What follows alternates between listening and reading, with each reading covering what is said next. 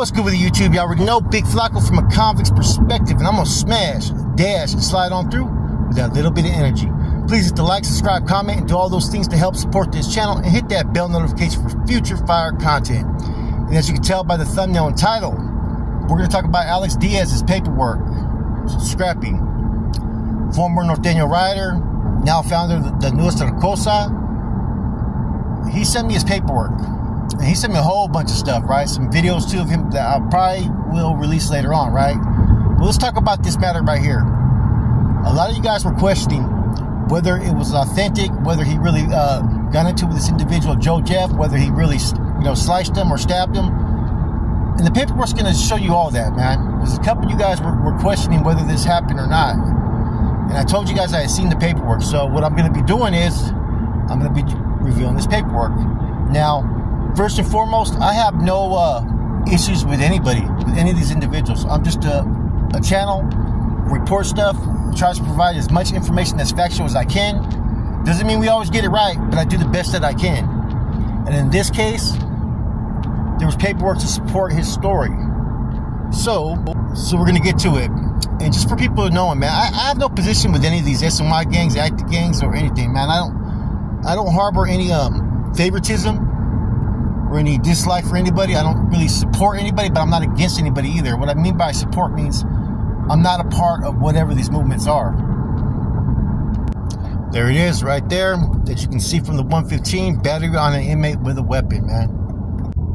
Now, as you can see right there, right, it talks about how it was a pegada, was a hit.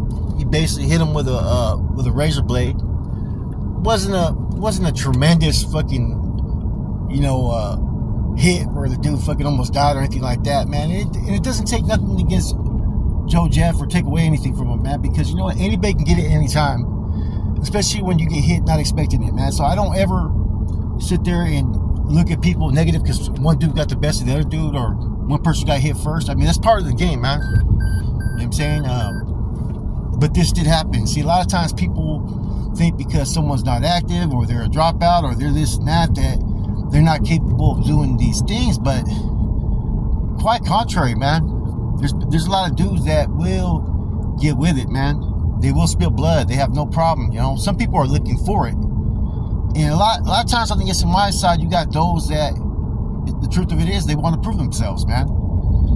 So at this time period, when the Norteño riders were trying to, maintain themselves on these main lines, they were trying to go to any yard they could, sneak out there, and they were trying to hit targets. That was kind of like their objective. He's talked about that numerous times, man. And for some reason, it was working on a lot of institutions. I mean, look at what happened with Fast Eddie. Fast Eddie hit fucking he didn't hit him, but he had his neighbor hit fucking Lencho. You know what I'm saying? So these dropouts and degenerate factions were pretty much they were on these main lines. They were GP. They weren't on the SNY yet. So a lot of them were trying to make movidas and trying to do hits and trying to do things because they were trying to establish themselves on these yards, man. Look at that right there. 360 days forfeited. A1 offense.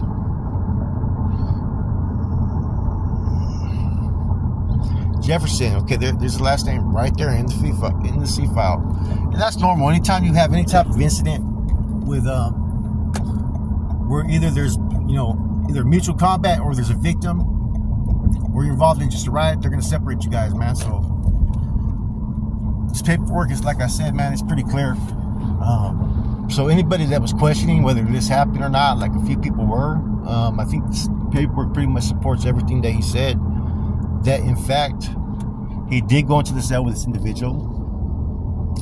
In fact, he did end up hitting this guy, and there was an incident. And if you read the paperwork, it says numerous times that Joe Jeff was trying to defend himself and trying to stop him from being attacked. So you can already tell there was one side that was the aggressor. And that's kind of normal. Usually once someone makes that move with a piece, they're already on the aggressive stance and you're going to be on the defensive stance. So there you have it, guys. You guys can go ahead and peep this paperwork out. You know what I'm saying? And I have some more content coming for you guys later on, man. Well, it says informants on this, that they had informants about this big other. Different That's the thing about, man, even on the active side, you'll still see 1030s and whatnot, man. Sometimes I think that the staff creates these. Sometimes you never know who you're standing next to, man. That said, man, I'm out. About 3 more minutes of paperwork left. You guys can see all for yourself. I'm gone.